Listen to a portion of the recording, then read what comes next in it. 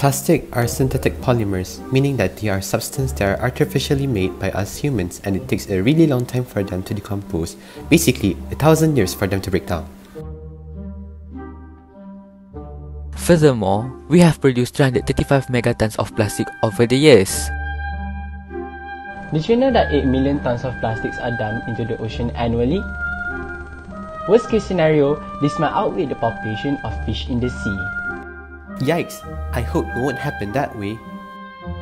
Seabirds and marine life will easily mistaken plastic waste as their own food, thus leading them to death door. Have you ever seen this before? These are called microplastics. They usually appear in the size of 1 till 5 milliliter.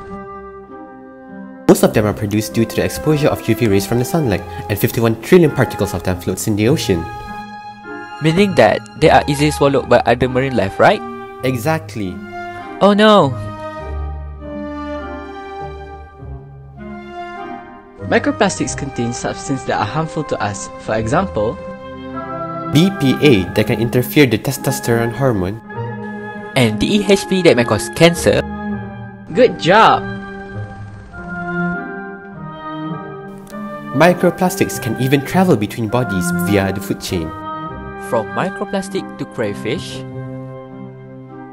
And from crayfish to fishes. And lastly, it will end up on your plate. to prevent this crisis from becoming more and more worse, experts have taken a few countermeasures on how to control this using science. Have you ever seen this before? This is not some kind of toy, you know. This is called the jellyfish bot. This robot is really super since it can swoop up waste easily on the surface of water, not just plastic waste and all, but it can also swoop up oil as well. This is the footage of the robot from South China Morning Post on YouTube channel.